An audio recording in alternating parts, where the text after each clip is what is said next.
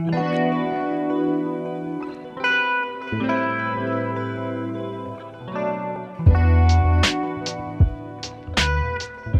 to the Damcasters. I'm your host, Matt Bone.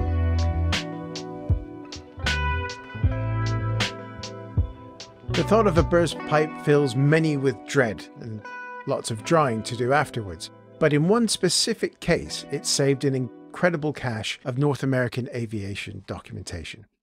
Out in Minnesota, the AirCorp Library is in the process of digitizing this incredible collection of original drawings for legendary aircraft such as the P-51 Mustang. And the manager of the library is Ester Aube, who joins us today. Ester is working her way through this incredible treasure trove of documentation. But before we get into that, I have to ask a very important question. It has been on my bucket list for years to get to Oshkosh. So, as Esther's just returned from this year's event, I have to ask, how was it? Oshkosh was great. It's always great. It's exhausting and it's amazing. It's work from 6:30 in the morning until 11:30 at night, but it's great. I call it my reset for the year because it brings me back. I get to see people in person and reminds me why we do what we do at AirCorp. That's why I love it so much. Do you get to walk around the flight line and go, that's one of ours, that's one of ours, that's one of ours? Sometimes, yeah. And for me, it's very cool because a lot of times I hear this airplane is only here because of what you're doing on the website. And it's a very fun, like, behind the scenes look. So even if AirCorp as a company didn't assist on a restoration, a lot of times they use the AirCorp Library website on the restoration in some way. So I feel like I have a little bit into some of those airplanes in a very, very behind the scenes way. That's fantastic. So let's start with you. So how did you get into this gig? Have you always been an aviation nut, or was this sort of slipping and falling and waking up with the North American Aviation Library? Right. I would say I got very lucky. I did not necessarily, I was not that weird little girl who was obsessed with airplanes by any means. My brother and I do laugh about it, though, because he had a very long period of his childhood where he was obsessed with airplanes. And so by default, I got into them a little bit and would do things like build these miniature paper airplane replicas for him of the airplanes that he liked and things of that nature. So yeah, and then he sort of got out of it. He got into cars, and then I got into cars, and then later in life, here I am back to aviation, which has honestly been really, really amazing. I do very much appreciate the technical side of things. But it was really just me getting lucky and finding this position in a very rural area of the country where I did not think that I was going to be able to use my degree in any way, and then just sort of fell into this situation and got to create my own job in essence, and it's been amazing. So let's talk a little bit about AirCorp as a company. What do you do? What is the day job of the company, I suppose? We're going to talk about your day job in a lot more detail. Right. AirCorp as a company, our main business is, I tell people, World War II restoration. The bulk of our employees work in that realm. So we have a quite large fabrication shop that feeds parts into our aircraft restoration. And then we have all the guys that work in restoration doing the actual wrenching, as we call it. And then we have our couple of little offshoot businesses, not businesses, but arms, I guess. So we have me with the library, and we have an art department, and we have a reverse engineering, a 3D scanning arm. We have a maintenance arm. So we are a little bit different than most restoration shops in that we are sort of a one-stop shop. We can do pretty much anything in-house, things that other people might farm out to outside contractors. So that's pretty neat. People are always a little bit, I feel like we get misunderstood. People know us for one thing, and we're always struggling to tie everything together that we do and make it clear that we have more capabilities, I guess. So it's not just assembly, it's everything right down to the smallest element of a rebuild or a restoration is you're getting to that level of detail.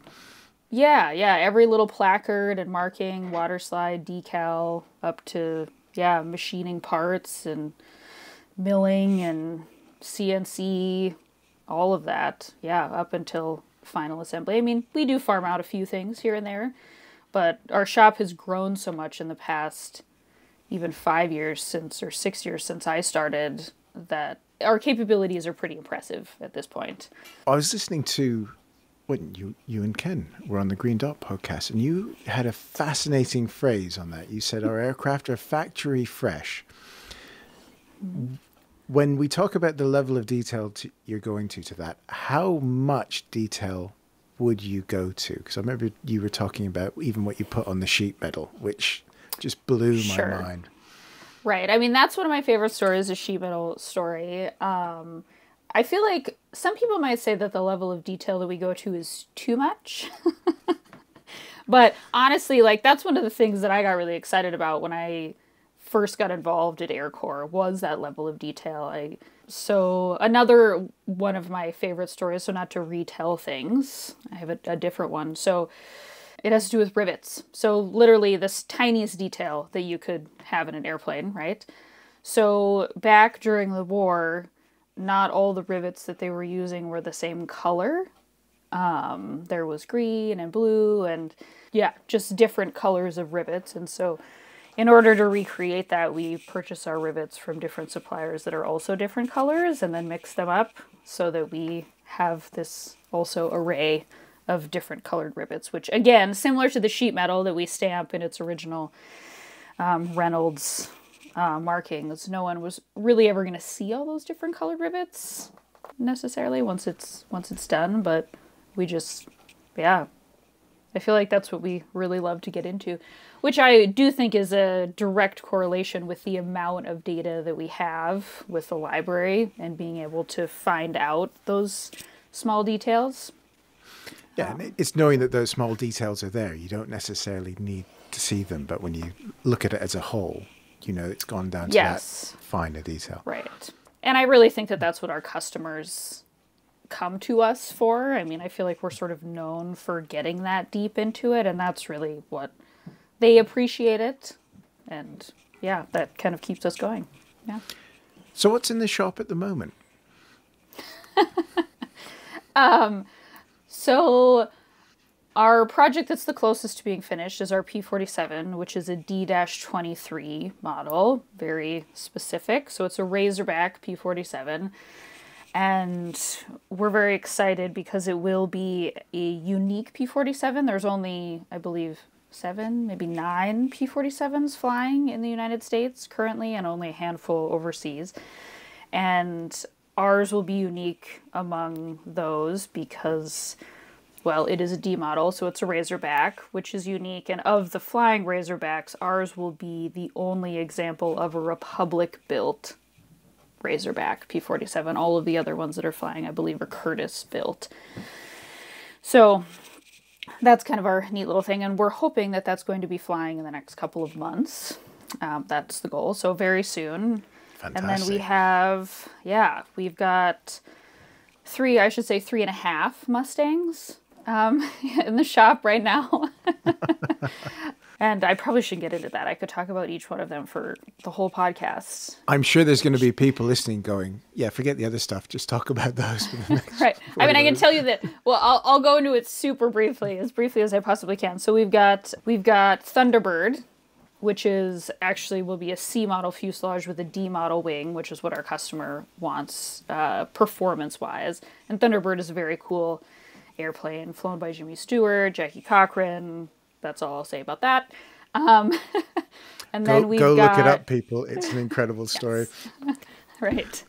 Hopefully that one is maybe, I don't know, next spring, next summer, next fall. Oh, wow.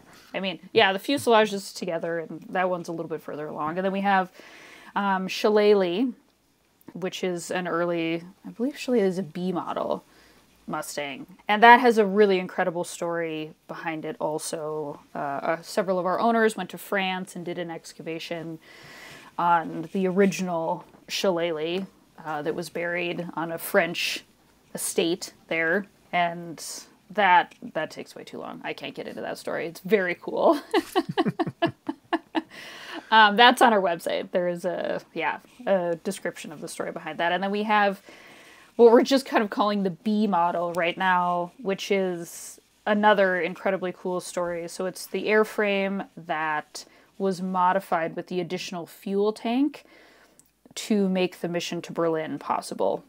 So it is not an airframe that saw combat, but it has a very unique and specific historical significance with that modification. Wow. Yeah, so that's a very neat project to be involved in. And then we're doing some maintenance on the half a Mustang, which is the Tuskegee Airman Red Tail by request, which is back in the shop right now. And then our I guess the last one would be our AT-10, our Beechcraft AT-10, not to be confused with the AT-11. It's a very odd, rare airplane, none of which are flying currently, and I believe there's only one, maybe two that are actually fully put together that are not airworthy. One of them is at the Air Force Museum in Dayton. And then we're trying to make one airworthy, which is, resource-wise, been an interesting journey. And it's also wood, which is not exactly our normal wheelhouse. So that has been interesting too, but that's been a really fun one to see it come together, and the skins are on the fuselage, and it is coming together, but definitely a departure for us as far as materials. Yeah. Oh, that all sounds so exciting. What a terrible place cool. You have to go to work in. It's the worst. Okay, let's get on to the worst, the day job. Okay. What is the AirCorp Library, and how did it become your day job? There's a story and a half. Sure, yeah. So AirCorp Library started, we've always had a little bit of it's hard to come up with an elevator speech for what library is because it's so specific. And the best that I've ever come up with is technical resources for warbird owner, operators, mechanics, and enthusiasts, which is very broad. And unless you're in one of those categories, you don't know what that means. And sometimes even if you are in those categories, you don't know what it means. So essentially what I do is I source out and collect and digitize any engineering drawings, technical manuals, anything that helped a World War II airplane fly or was directly related to the operation, maintenance, and fabrication of those airplanes. And so I digitize and I add them to the website so that we can use them for our projects and other people can use them for their restorations, model builders, anybody who has an interest in the technical side of these airplanes. And so originally the site was supposed to be a way for us to internally organize our information, and then it just kept growing and the idea for it grew. And then the owners decided to make it live to the general warbird public as a sort of, I consider library to be a goodwill gesture to the entire industry. And so in December of 2015, the site launched. And originally we were a little concerned, like, how do we get enough information to make this a viable resource for people? And it was, thankfully for me, the opposite of that. Like, there was a literal outpouring of people, like, dying to give us their information to be digitized. And normally I don't keep things. People just send me stuff, I digitize, I send it back, and they can keep their original, do what they please with it, and we just keep the digital file. And it just exploded. And the people that I talk to daily, weekly, what have you, are, at a basic level, they're just really excited that their information is going to go somewhere where it's going to get used for its intended purpose, which is a really fascinating and cool thing for me. I came from a museum type background, and so I love museums and I love the idea of cataloging and preserving information, but I also know the downside of that being that it's, once something goes into a museum archive, it's very difficult to access it again.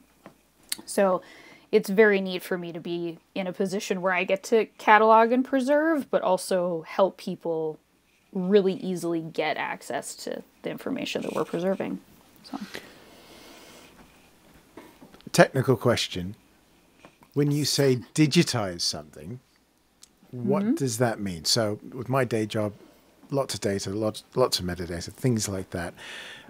Are you literally just scanning a picture, a drawing, and uploading it and saying, here it is, folks? Or what goes into it? How do you build it up so that your archive is as usable as it can be? Because we've all tried to find stuff in museum archives and just bang our heads against a wall. Sure.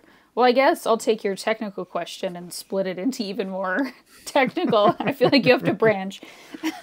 So when you talk about manuals, it's one process, and when you talk about drawings, it's another process. And then Ken's drawings are like that's like a third option, I guess. So the bulk of what we have for engineering drawings on the site comes from microfilm. So during World War II, all those original drawings were photographed and put on microfilm and then distributed as sets of microfilm for an individual aircraft.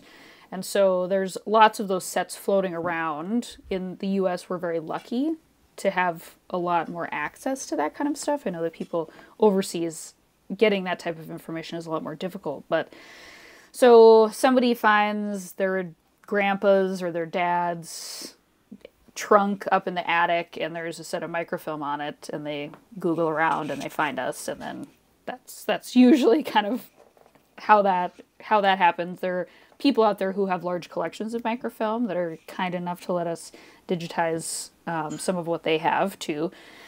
But yeah, so as you can imagine, digitizing microfilm is its own specific process. And so once that's done, what we have is a digital image of each slide that's on the microfilm. And then we developed a program called Drawing Renamer. It's very exciting. And it just allows me to go through and type in the part number that's listed on each drawing, so that now that drawing can be found incredibly quickly if you're looking at a parts catalog, or doing any kind of maintenance or anything like that. So that's the microfilm side. And the manual side really is just, I have 3-4 different types of scanners that I use depending on how the manual is bound, and what size the pages are, things like that. And so I'm just essentially scanning each document as a PDF. And then, then the uploading process begins, which is a whole, I will not get into. I mean, it's a crazy 20-step process where we have to run it through a cloud-based server to take apart each page and slice up each page, and it gets very technical. But the end result is getting it into the admin side of the library site, where I enter we enter metadata, so keywords, title, document number, revision date, the donor of the manual, and then how they would like to be identified on the live side of the site if they'd like to be identified, all kinds of keywords, and essentially anything that we think is a pertinent bit of information that people would try to find that manual using. And obviously, for me, getting so detailed into it, I prefer to find things by their document number,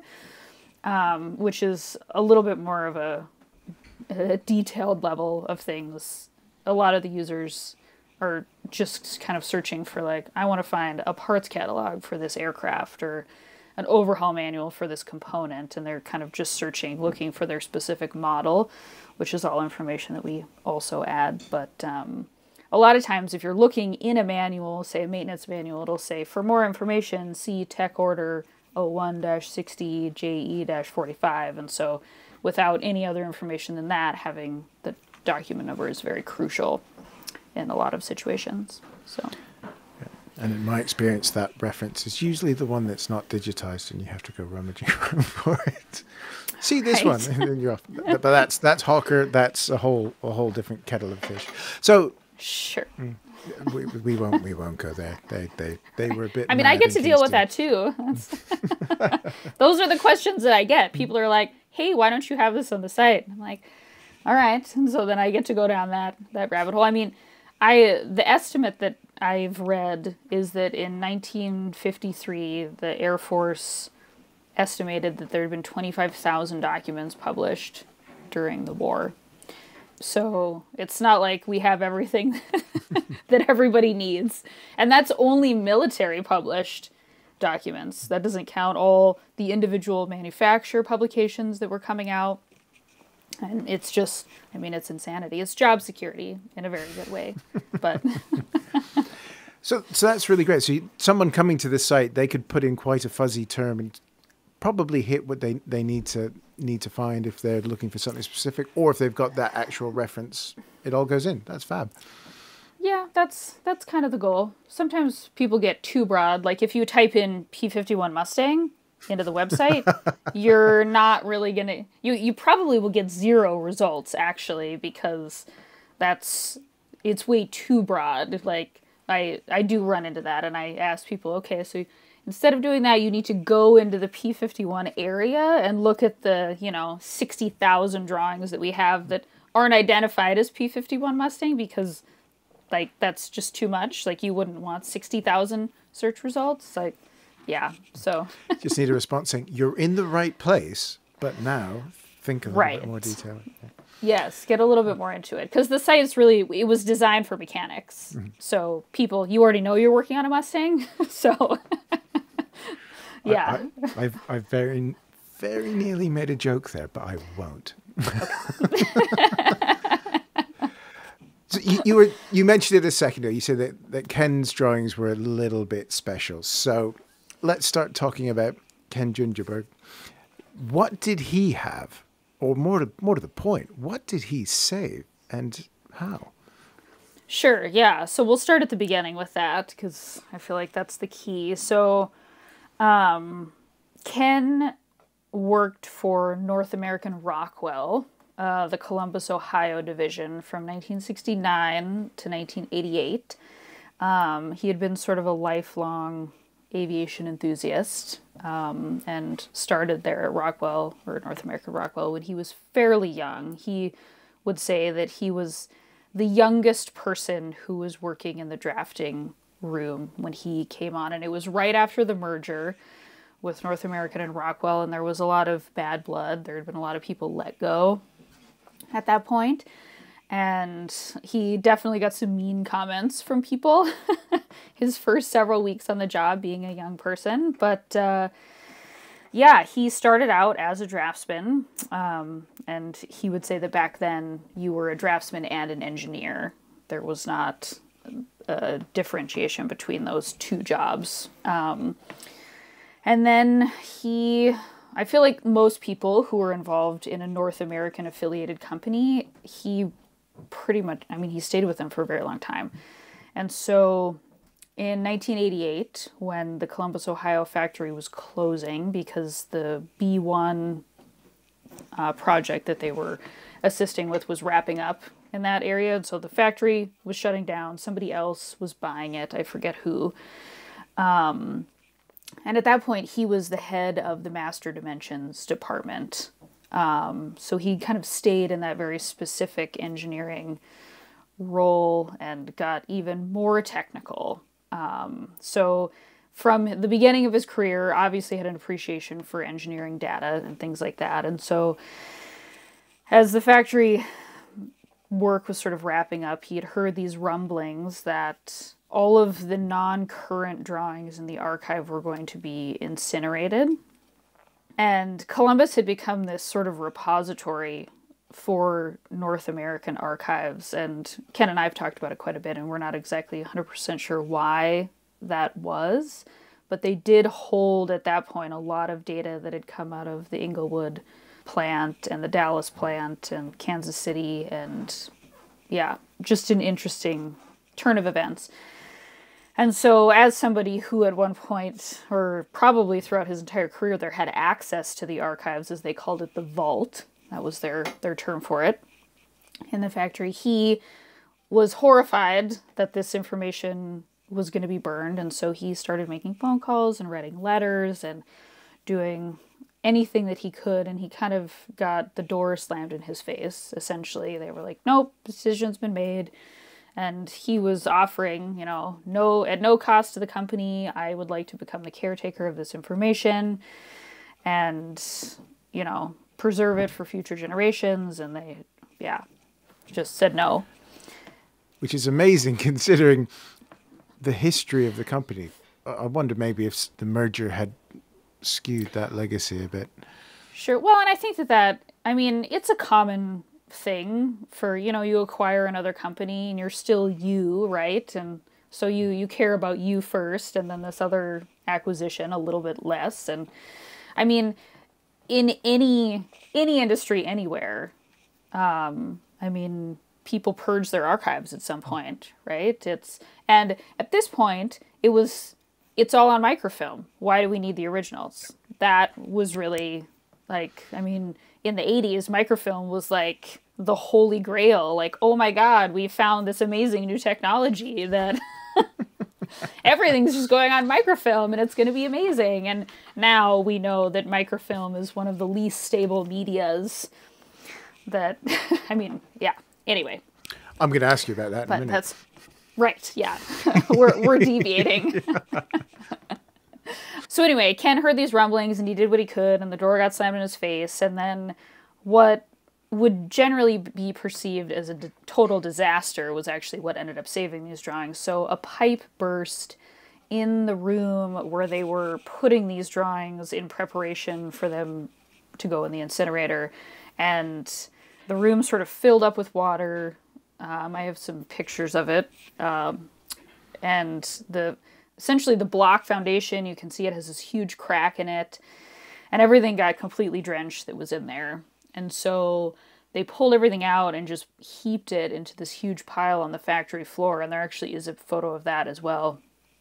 And then it just sat there for 2 weeks. And then finally someone called Ken and they said, you know, you expressed interest in this. And now that we can't do what we wanted with it, I guess you can come and take it. But you have to take it. Wet stuff doesn't burn as well. This is true. Yeah. Made burning it a little bit more difficult. So they said you need to come and get it today, essentially, if you want it. And so he rented a truck and grounded up a couple friends, and they threw it and everything in the truck. And when he got there with the truck, there was more stuff. So there was all the wet stuff, and then there was some wooden crates of drawings that had not gotten wet. They were also grouped in with that, and they were like, you can take these also. And their only caveat for him was that they didn't want the drawings to be blowing around in a landfill at any point. And they said, if you ever need to dispose of them, you should also burn them, because we don't want, like, the company name to be portrayed in a negative way, in any sense. So, I mean, they were still thinking about that. So I think that definitely shows that they did care about it, you know, in some regard, for sure. But anyway, so he took those drawings to a barn, and laid out the wet ones to dry them, and then packed everything back up into boxes and into those crates, and then stored it. I believe at that point they weren't living in Cincinnati where they are now, but he stored them temporarily, I believe, in a storage unit. And then when they moved into the place where they are currently, he stored half of them in, or I shouldn't say half, he stored most of them in his hangar at their little airport nearby, and then the ones that he thought were really great, he kept them at home. He's a big B-25 guy. That's his favorite airplane, and so most of the drawings that were at his house were B-25 related. I knew I liked Ken. I do right. love the B-25. Right. Yeah, so that was like, and then 31 years passed. And he just, his original idea was that he was going to sell the collection like piece by piece, drawing by drawing.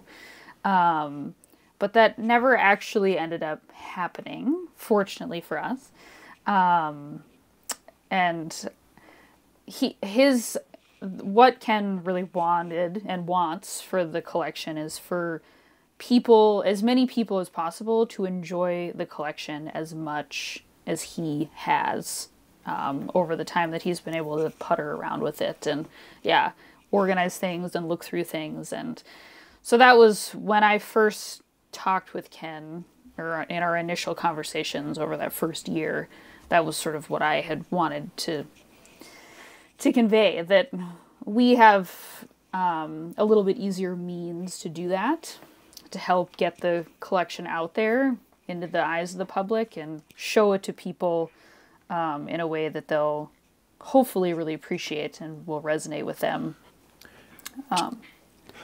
What were they printed on? Because I know the sort of British blueprints tend to be sort of that waxed linen stuff, which are beautiful to hold. What were these ones? Were they the same sort of thing, or were they miraculously paper that didn't just completely disappear? Sure. So some of them are that waxed linen, which is a great media. Not, though, if it's going to get wet.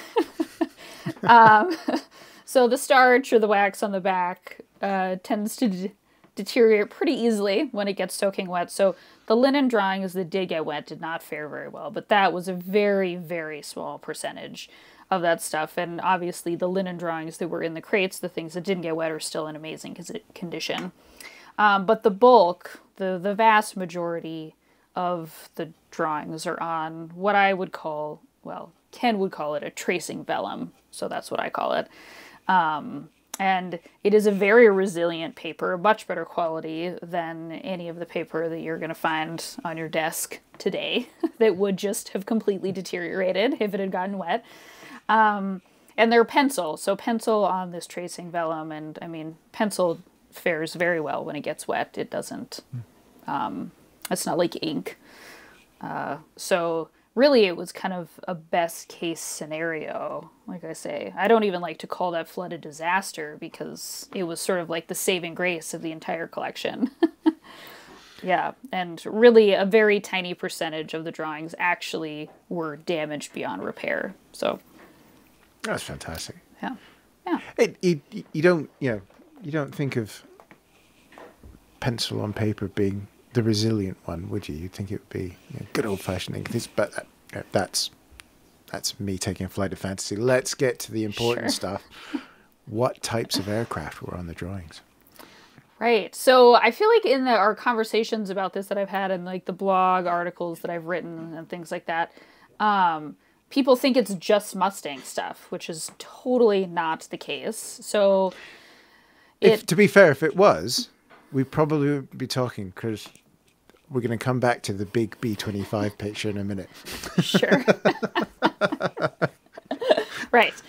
No, so when I first initially started cataloging, I put things in piles by their part number prefix, which for people who aren't as nerdy as me and don't love part numbering systems, North American, their prefix system tells you what specific model of aircraft that drawing was originally designed for, whether or not it was used interchangeably later on other aircraft.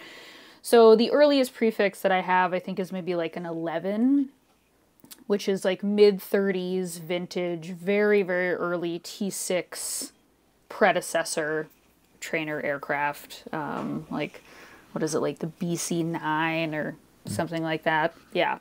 So anyway, so it ranges from there. So like all of these T6 variants up until what we know is the T6 or the SNJ today. And then there's B-25, obviously. There's T-28. A surprising amount of Twin Mustang P-82 drawings. Wow. Yeah. And then there is a smattering of newer stuff, kind of post T-28 time frame, but not really a lot. In my mind, the information that was kept on by Rockwell,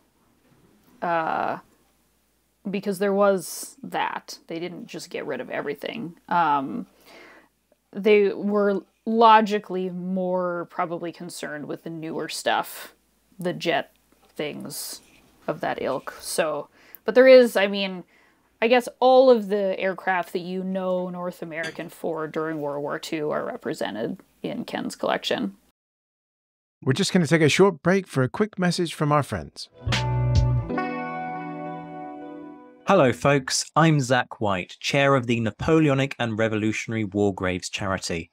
We're a new organisation that honours the veterans of the period 1775 to 1815.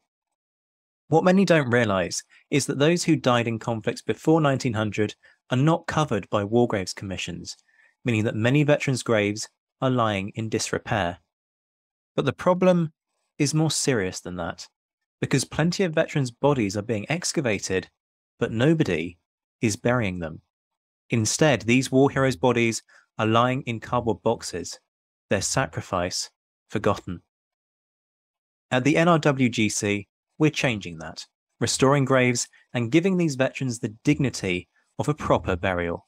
So if you feel that the war dead deserve this basic respect, take a look at our website, www.nrwgc.com, to find out more about our aims, how you can donate, and the perks of being a member.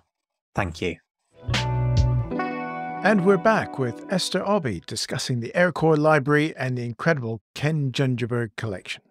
I'm going to get very geeky here because I'm a big fan of the A36 as well. And I think on your blog you mentioned there's some A36 drawings as well. So yes. So even more than that, we can go back a step further. So the prototype Mustang, the NA73X, so the very, very first prototype of the Mustang. We have drawings for that also.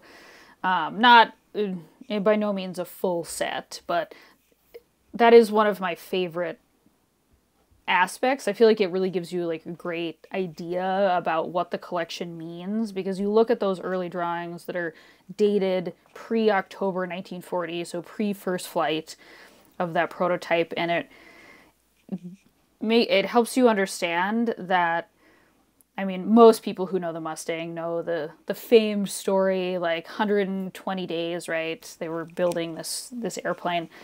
And they did it in 117 days, but they were also, it wasn't like the design was complete and they just fabricated the parts and built the airplane in 117 days. They were also designing it at the same time concurrently. And those drawings show that. And my favorite example is the pilot's checklist for the NA73X is dated 11 days before the first flight of the airplane. So I feel like that one thing in a nutshell really sums up like the magnitude and, just in my opinion, the absolute insanity of what they were doing during that period. I mean, I don't think we could ever do what they did then. We couldn't do something like that now. I mean, it was an incredible feat, and yeah. I always think Schmood must have the patience of a saint when the salesman, the big boss, walks in and goes, "Right, we've signed a new deal for that fighter you've been wanting to do for ages. You've got 150 days. Off you go." Yeah. I mean, it's incredible. It's incredible. And hearing, I found a gentleman whose father worked on that initial design team for the Mustang, and yeah, I have a bunch of his dad's drawings, and so he told me some pretty cool stories. But I mean, the things you hear are true. Like, those guys, it was a very small team, but they ate and they slept and they worked at the factory. They didn't go home.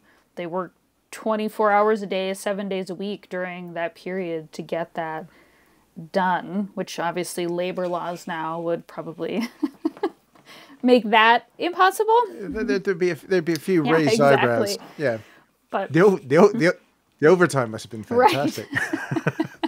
Right. Yeah, but just an incredible period. Like, obviously in American history for sure, but it is very impressive to think that, yeah, human ingenuity, we were able to do something like that.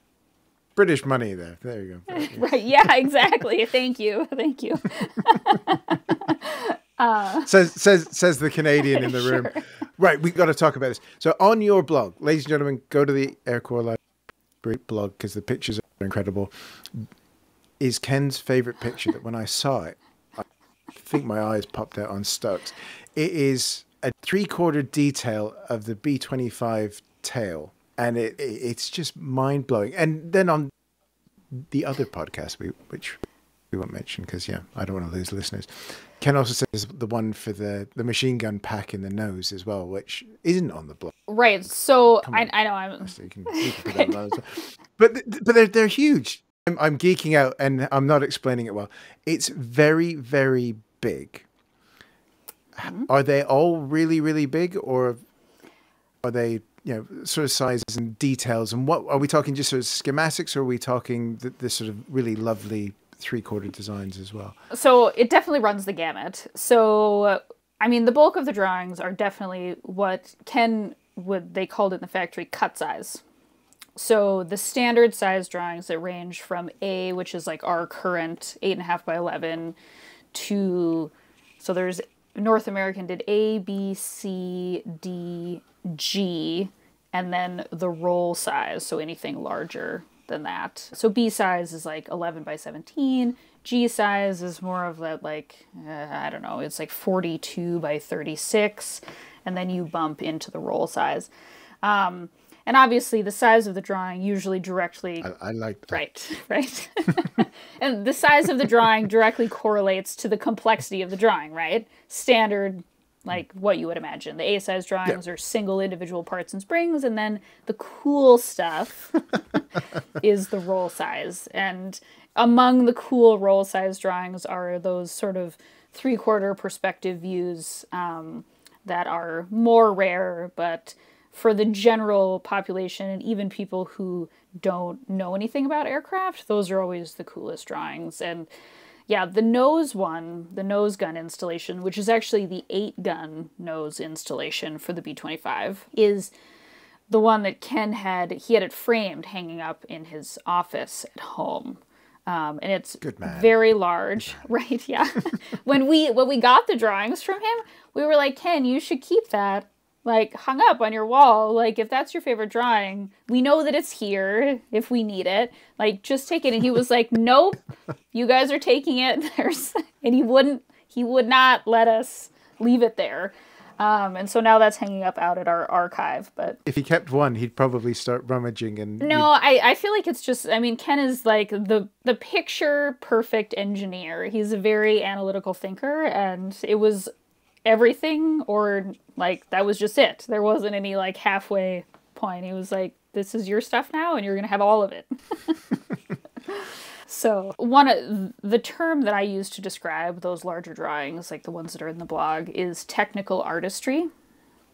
That's kind of the term that I use, just because, I mean, it's such a technical topic. I mean, you're talking about building an airplane, right? And all of the dimensions and the details that go into that. But those drawings are done in a way that I don't think anyone would argue if you said it was artistic. They're just on their own. They can be considered art. And that's one of the things that really amazes me about looking at them and thinking about those draftsmen, was that they were engineers, they were right-brain people, but they were also left-brain people. Like, to be able to imagine that technical side of things and then have the artistic talent to effectively convey it is pretty incredible. And not something that we think about today, because we have CAD to do the art for us, and it takes out that art element. CAD. Yeah. So we mentioned it a little while ago, the sort of the joys of microfilm in the 80s. I suppose the question is, if you've got the microfilm, why is the drawing still important? Sure.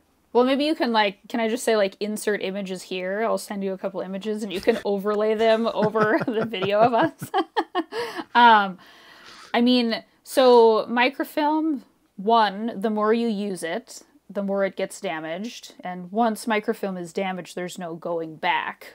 Even when you digitize it, I mean, it's not a born digital image. So you only can adjust with the original image that you have. So if it's stored in incorrect conditions, it can darken, it can lighten. There's a lot of human aspect things that gets into it, human error. So if, like, the person photographing it bumped the camera a little bit and the image is blurry, there's just nothing we can do about that now. That image is just blurry and you can't read things. So anything that you do with microfilm is essentially damaging it more and more. And so the amazing thing about these originals is that everything is legible Anything that you couldn't read on the microfilm because it was dark or light or scratched or there was a piece of dirt on top of it is all just right there to see. And for us, people who are actually building airplanes using this data, that is a huge bonus for us. We can answer these questions that prior we just had to guess or figure out doing some reverse engineering type processes. And so there's that aspect, but the additional aspect is that there's so many drawings in this collection that never got put on microfilm. So the microfilm stuff is by definition just the production drawings. And even that, there's a little wiggle room in that definition as well. There's always drawings that you find listed somewhere and the drawing's not on the microfilm. And you're like, what? How is this? How did this happen? But it did. And so, I mean, just a couple of weeks ago, there was one of the guys in the shop was looking at a drawing and there was another part number listed on that drawing that wasn't on the microfilm, and I was able to find that in Ken's collection.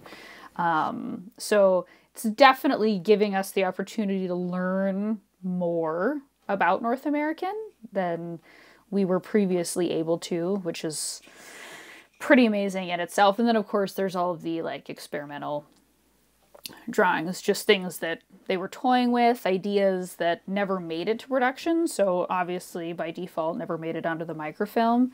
And I mean, that was true with any company. I mean, obviously you don't just draw a part once and that's the one you go with and you never have any other iterations of that. There are, tens, hundreds maybe iterations of a single part or assembly that people are toying with, and seeing that stuff is very cool, and really gives you like a very unique peek into the factory and what they were trying and what failed, or just they went another route, any number of scenarios. So I guess you're able to see that entire evolution of the type, especially with the multitude of different marks of Mustang that we would call them marks, different series of Mustangs that you guys have. Be able to see what that journey was from an A to a B all the way through to an F80. Whatever the twin one was, which is really cool, and I can never remember the designation. Right, yeah. F-82. That's the one. 86 was all North American, but really different to a Mustang. Very different, yes. Yep. Yeah, and that's part of my cataloging process, actually, is the date is a huge factor for me on the drawing, the date that the draftsman signed it, essentially, because it does give you that linear look at how things were getting developed. And as I catalog more and more of those, and as we move towards finishing at some point, cataloging the drawings, like being able to look at it in that sort of calendar view, timeline wise, and not just for one specific airplane, but you can see, what systems were going on with the Mustang at the same time they were working on this with the B-25. And so that will be a really neat thing once everything is fully cataloged. So that's the last questions I've got is, are you done yet? So the answer to that is no. No. But what we haven't said is, how many of these things are there? Because you've been on this for a while now, so there's a lot. Right. I mean, so when we got the collection in 2019, it was the end of 2019, December, Ken had estimated that there was approximately 8,000 non-current or maybe current drawings. I forget which one he said. And I was kind of, I looked at the bulk and I was like, I feel like there's quite a few more than that here in total. And so, but you really have no idea, right? Until you start actually cataloging them. And so after I had kind of unpacked things and started putting them in piles, I was like, well, there maybe is 15,000. Like, that seems like a fairly decent number. And then I started cataloging them, actually. And so when I finished cataloging the cut size Mustang drawings, so the small stuff, there was already over 15,000 just of that.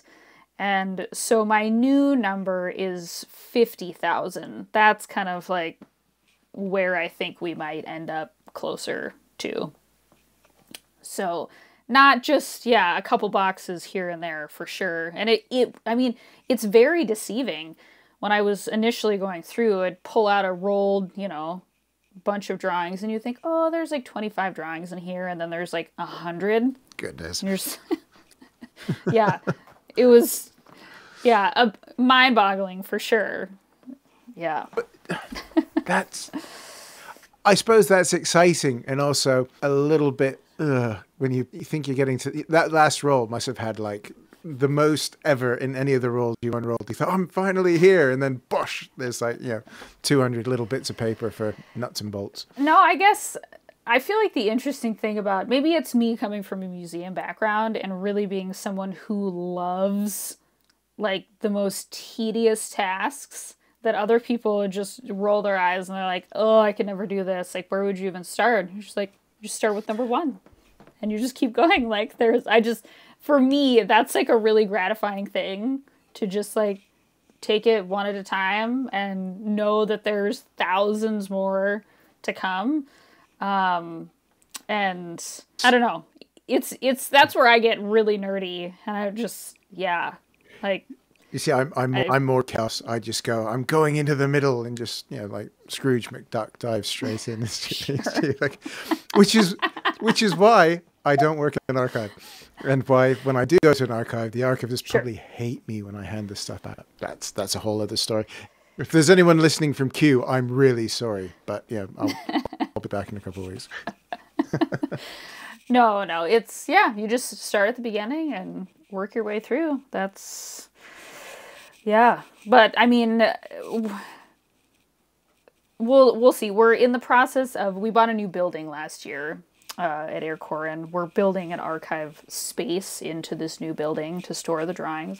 And the hope is that when that is finished and we're ready to move the drawings in, we can expedite the cataloging process at that point so that things are cataloged as they move into that, and we're not retroactively trying to go back and pull things out and catalog them, so that we can find everything. Because right now, I mean, the bulk of the collection, we don't even really know what's there because it hasn't been cataloged yet. So it's not searchable, and it's difficult to find. But when that time does come, I'll probably hire some very non-aviation people to help me catalog. All I care about is that they're a fast and accurate typer. Because if you came to help me, for example, someone who's into aviation, I'm on a plane.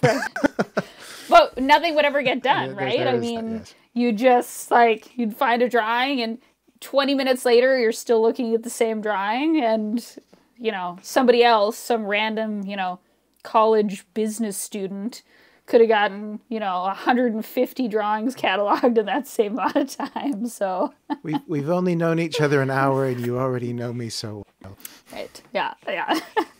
It became clear, people come out and they look and they're just like, you can't help, because people do offer to help, and I'm like, you can come and research, that's fine, but we need people that don't care about the subject matter to catalog. That's what we need.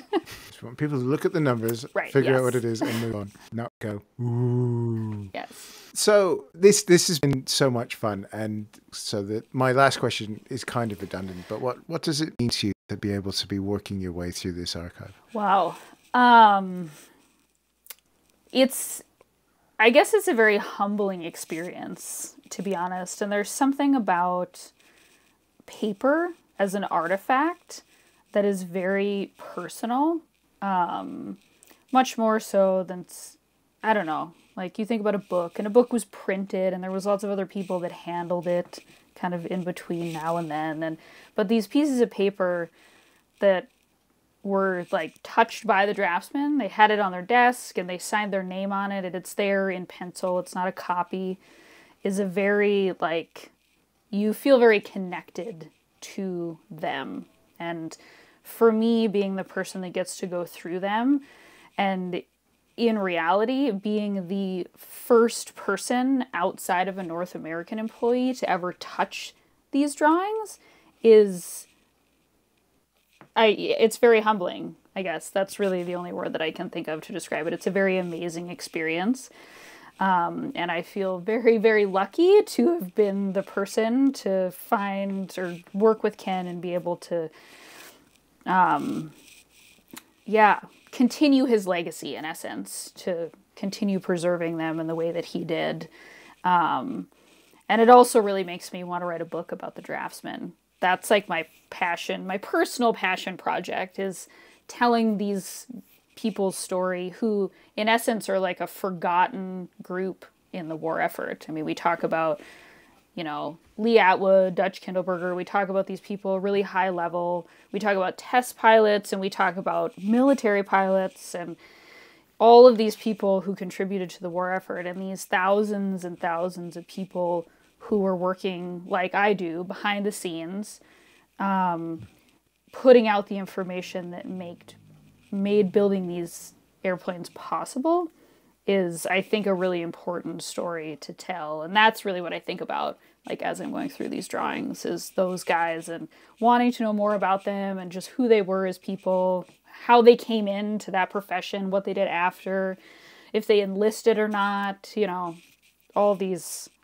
questions come to mind. And I think it's just a really neat aspect of the war effort that deserves more attention, for sure. And yeah, like you were saying, the Moultons, they would work out 117 to come up with something like Came the Mustang is remarkable. And what each of those people brought, those different viewpoints that all sort of fed through into these things that were as evolutionary as they became. So yeah, okay, I'm going to start nagging you for the book now. When do you start? Oh my gosh. If any of the listeners out there have ever seen a early 1940s vintage North American company directory, they need to get in contact with me, because that's really what I need. I've got all the last names on the drawings, but I need first names in order to start doing my ancestry searching. So if somebody does want to find the library and start, because it is open to everybody, and if you are a geek like me, and I've been eyeing up the B-25, which we won't go into that, where can somebody go to geek out and start buying themselves some copies of your incredible archive? Right. Yeah. So it's just aircorplibrary.com. That's our website. And I will caveat that with, in order to view the drawings, not Ken's drawings yet, because none of that's digital, but all of the other 460,000 engineering drawings that we have on the site, you do need a membership, which obviously I'm a little bit biased, but I think is very cheap. $6 a month or $60 a year. And then you can access everything that we have. Yeah. Bargain. Yeah, it is kind of a bargain. I threw in a really broad question, which we kind of talked about on email, that as one of the things I've been finding putting this new podcast together is it's very easy to find men to talk to. And I was just wondering what you thought very broadly, the health of women in aviation is. Because I know over my career, it changed drastically. But just looking at the sort of the warbird side of things, it's a chap's sort of place. How do you feel about our direction of travel? That is an accurate statement.